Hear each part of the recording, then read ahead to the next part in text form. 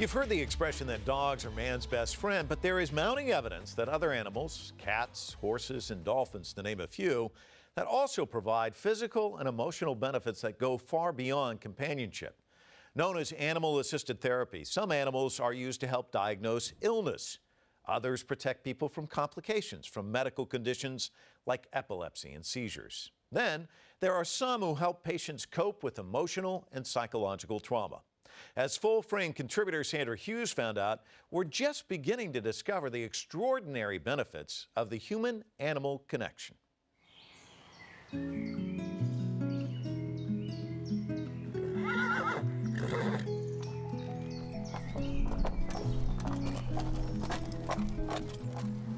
Whoa.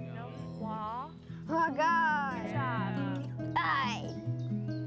Every weekend, Mary McGinnis brings her 13-year-old son Michael for horseback riding lessons just outside Los Angeles, California.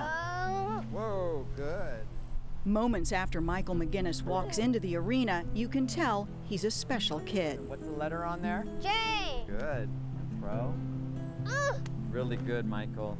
He was diagnosed with autism around his 2nd birthday. He has very low muscle tone. He has difficulty making eye contact.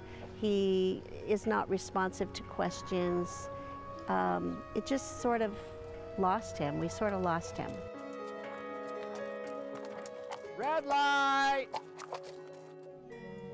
The game I play, red light, green light, the stopping and going, they have to use their core and they have to connect their core so they get stronger in their core.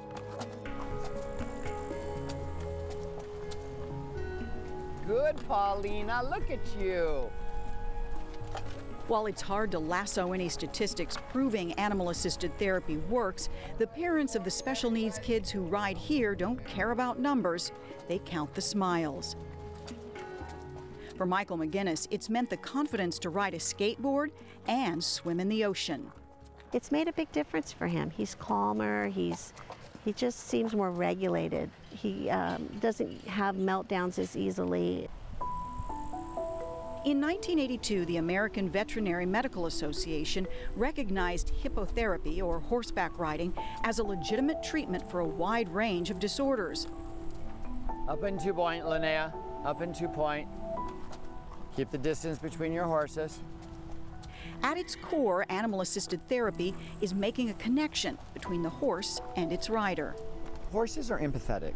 So each time that they come to the session, it's a clean slate, even if they've worked with that client before. And they mirror the emotion of the client.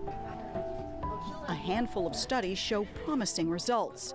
In the U.S., a recent study of 34 autistic children found that being exposed to therapeutic horseback riding resulted in elevated sensory skills, social motivation, and a decrease in attention deficit, distractibility, and sedentary behaviors.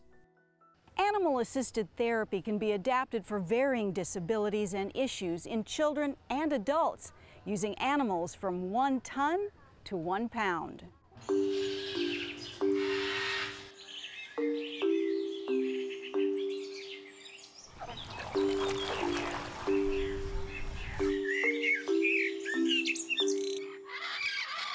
Animal-assisted therapy with birds saved veteran Matthew Simmons.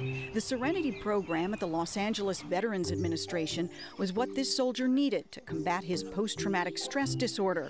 Now he runs the program, which has expanded. We rescue parrots, wolves, and/or coyotes, and foxes. But more importantly, we rescue veterans, and we give them a chance at reintroduction and family reunification. Tango! Simmons claims his parrots and wolves have a higher rate of success than Alcoholics Anonymous. These ones are fun. Lillian Love knows why. She was diagnosed with PTSD after a career in the Coast Guard as a search and rescue team member. Feed some more birds! I actually lived in a van for a while. She struggled to get her life back on track. Trouble with relationships. I isolated. Drank heavily, never stayed in one spot too long. needs liquor.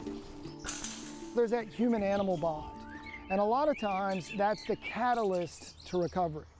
Tango, where you at, buddy?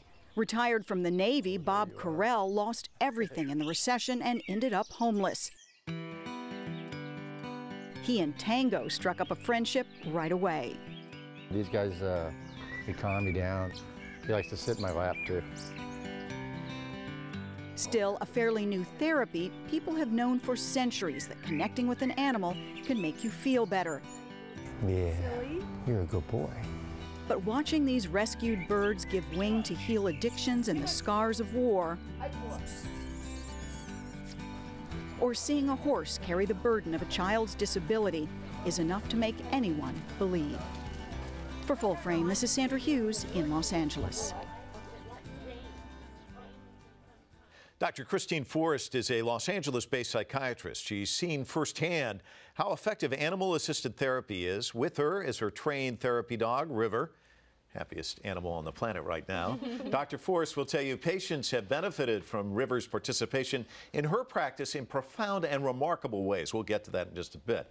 Dr. Amber Anderson is the medical director and owner of Redondo Veterinary Medical Center. She's also joining us. She's seen countless examples of how the human-animal bond enriches health and heart, both among common house pets and some surprising exotic animals as well. We want to welcome all of you to Full Frame. Thanks so much for coming in.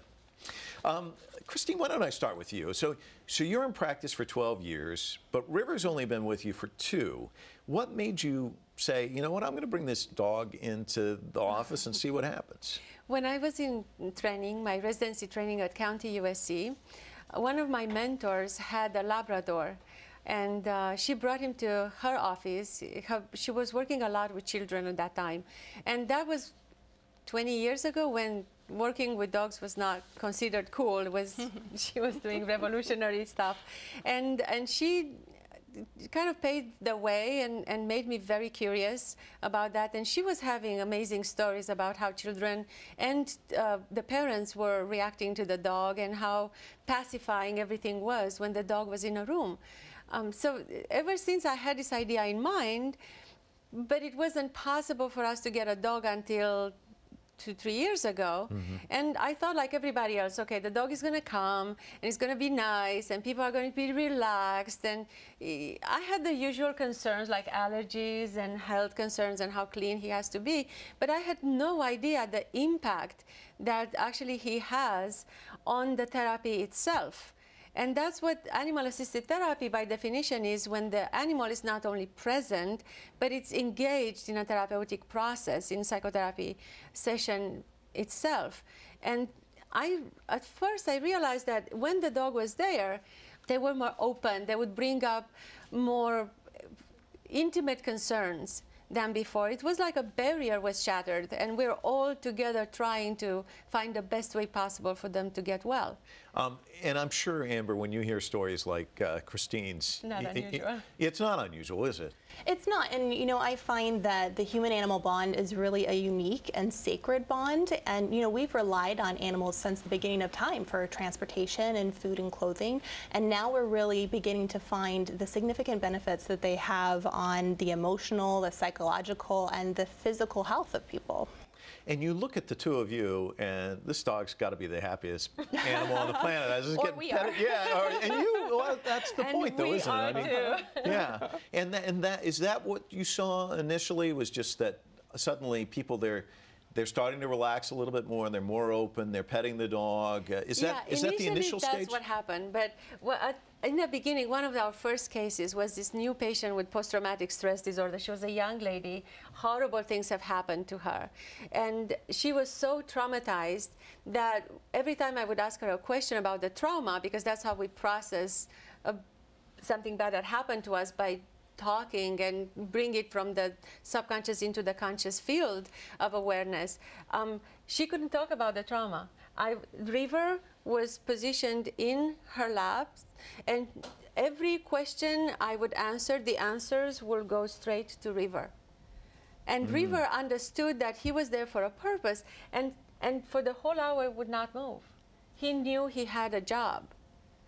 So that impressed me. How did he know that? how come this person so traumatized was comfortable talking to him? How come the barriers between judgment and shame and emotional pain were not there? So Amber, what's the answer? You know, there's been numerous research articles that have studied this in depth and been published about it, and I'm not sure that we really have the answer figured out yet. I think it's an area that we definitely need more exploration. So whether it's increased endorphins or oxytocin or decreased cortisol levels, there's some scientific explanation that we're still discovering, I think, behind it, but it has been proven to help numerous health conditions, lowering blood pressure and improving pain management, and also in the mental health field with, you know, depression and anxiety and things like that. But does this have an impact on the animals themselves? I mean, it seems like I know, and the reason I ask that is I have friends of mine who are therapists, and Sure. they go to counseling sessions Sure. to kind of, because you're bringing in all this stuff. Absolutely. If you're in a session and everyone's kind of dumping on you, even if you're a dog, it can be pretty heavy, can't it?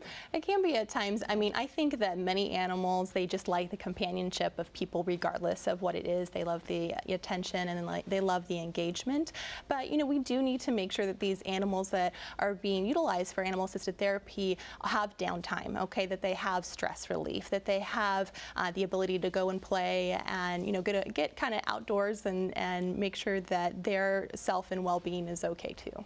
You know, we're talking a lot about River, because River's the star of the show. I mean, what a great dog. But what I find interesting about this, and maybe you can talk a little bit about it, you can see dogs, but I've seen cases where animals you wouldn't even think of are used in therapy. I mean, give us the range. What are you seeing? We've had some really special and unique animals used in therapy. So in South Africa, they're currently using elephants for children who are blind, and they help with the tactile sensation with it, and then the children sometimes are encouraged to go do other things out in their life.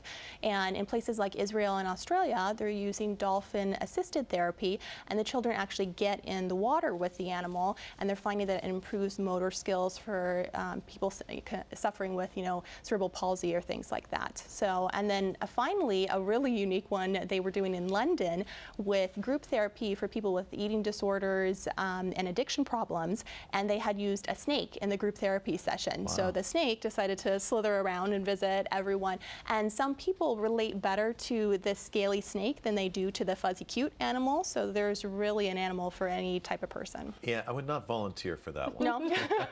River I can handle. Does River act different with different patients? 'Cause Absolutely. different patients present Yes. differently. So does River, is it a sixth sense, do you think? I mean, what is it? What do you see? It's intuition. Animals relate to us at the intuitive level.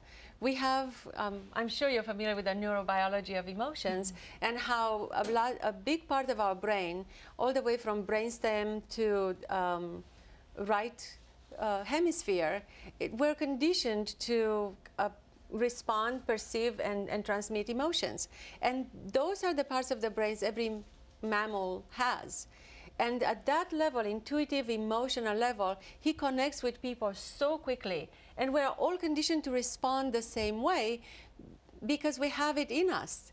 Way too often in patients, there's a disconnect between cognitive mind, like logic, thinking, planning, and emotions. And a lot of the time, the work in psychotherapy shuttles between thinking and emotions.